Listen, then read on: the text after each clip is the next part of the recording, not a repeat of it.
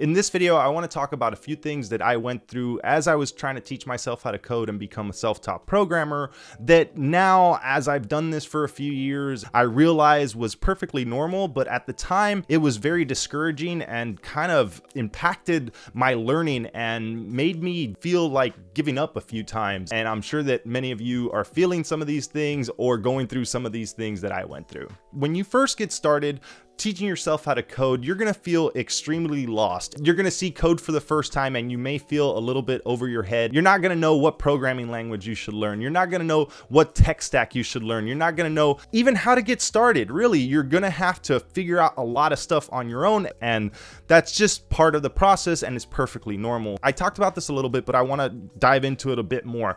Things are gonna be really, really hard for you to understand. Even the basics are really, really hard when you're first getting started, and it's gonna take you a while to understand things, and it's gonna take you a while to become proficient in this. You're not gonna just pick one tutorial and it's gonna click and you're gonna just get it and everything's gonna be hunky-dory and you're gonna get a job the next day. No, it's gonna take you a long time to understand what's going on, and it's gonna take you a long time to figure things out. Also, you're gonna forget stuff like right after you learn it, like immediately after you learn it. Like, you're gonna do a tutorial and then you're gonna try to implement the stuff that you've learned in that tutorial, and you're gonna literally forget every single thing that you're learning. And that's okay, because the truth is, as a software developer, Google is your best friend. And I remember feeling like I was cheating when I was Googling stuff when I was learning how to code. But the truth is, as a professional software developer, I literally Google everything. And I wish I kind of would have known that when I first got started, because when I would forget stuff, I would feel bad that I had to go back to the tutorial and reference it. And it led me to basically worry too much about trying to remember every single thing that I was learning. And it made me kind of like stagnate a little bit rather than continuing to just move forward and try to learn the next thing. And to add to that, as you learn stuff and you start actually understanding what's going on and you realize the tutorials are kind of becoming pretty easy and you feel like you're able to do things on your own, you're gonna realize that being able to implement all the stuff that you learn is also going to be very difficult. And it's totally normal to sit there and stare at a blank text editor. And it just goes back to like what I just finished saying, just Google it. Like when you want to go build something, Google every single step along the way and just build it. Don't get too hung up on trying to remember everything. Eventually, you'll patch something together by using Google and Stack Overflow and YouTube videos and tutorials that you've used, and you'll have your own little Frankenstein app that you've built, and you'll be super proud of it. It'll look awful. It'll look terrible. It'll probably have bugs, but it'll be yours that you built from scratch, and it'll be super encouraging in your progress as a self-taught developer. And I'm not sure if I mentioned this enough, but you're gonna get stuck, and you're gonna get stuck often. It's not just going to happen when you're first getting started and you just try to build your first couple little things on your own. It's going to continue to happen for the rest of your career as a software developer. It won't happen as often and you'll learn a lot of stuff, but every time you come across a new problem, you're going to be stuck, and it's normal. It's a very normal part of being a software developer. It goes back to like what I was saying, you're going to have to Google stuff a lot, and getting stuck is a part of the process, and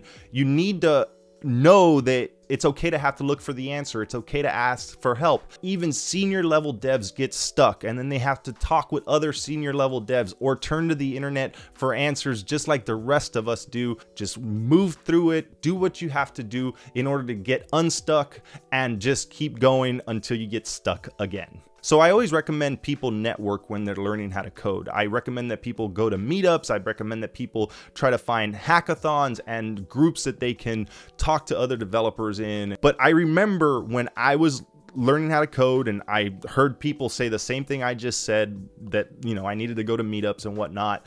I remember going to my first few meetups and just feeling so out of place and so like I wasn't supposed to be there. Like, everybody was more experienced than I was. Everybody was smarter than me. All of them were real developers and I wasn't. And I realized after you show up to a few meetups and you make a few friends, it gets a lot easier. And then you realize that developers are just people too. And meeting these people can help you continue to want to learn and can be very encouraging.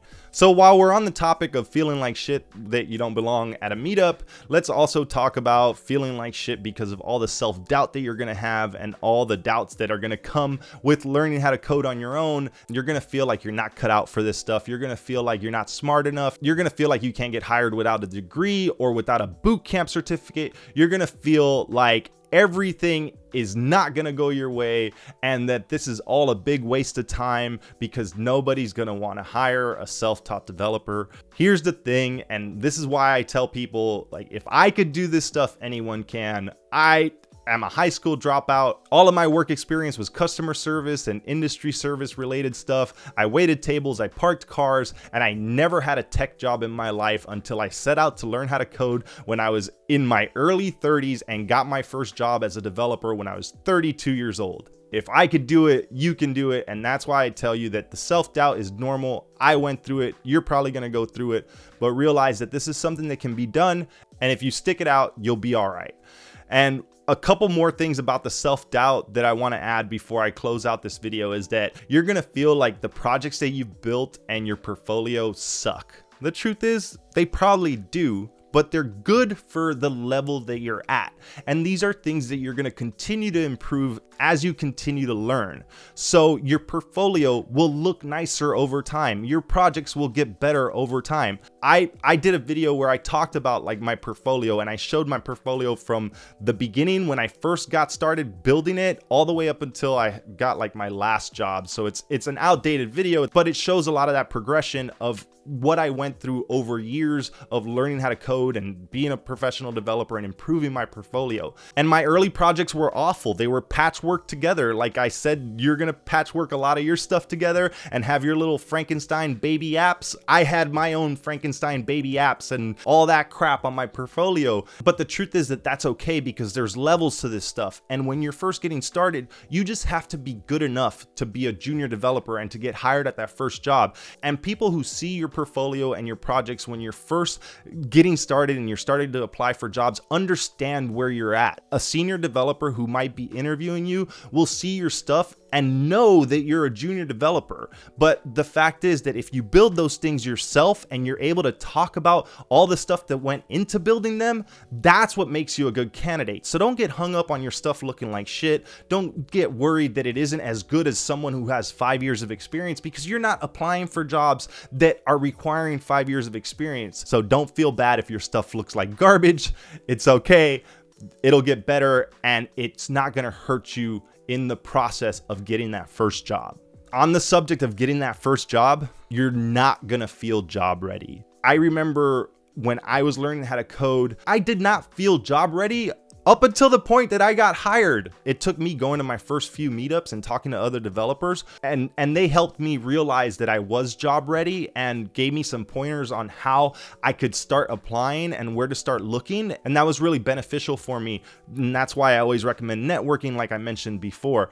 But if you're not feeling job ready, that's perfectly fine. If you've been doing this for a while, I always tell people, start applying before you feel ready, because you don't know what an employer is looking for. Worst thing that happens if you don't hear anything or you get a rejection email, no big deal. Best thing that could happen is you get a first interview and you get your foot in the door and you're able to sell the shit out of yourself and tell them why they should hire you and why you're so damn eager to become a developer and why you're the perfect person for the job. And that might just be what you need to get that first job. All right. With all that said, I hope that me sharing this stuff with you was helpful. If you found value in it, please make sure to hit that like button. And if you want to see more videos on me talking about learning how to code and whatever the hell else I talk about on this channel, make sure to subscribe. All right. Thanks for watching, and I'll see you next time.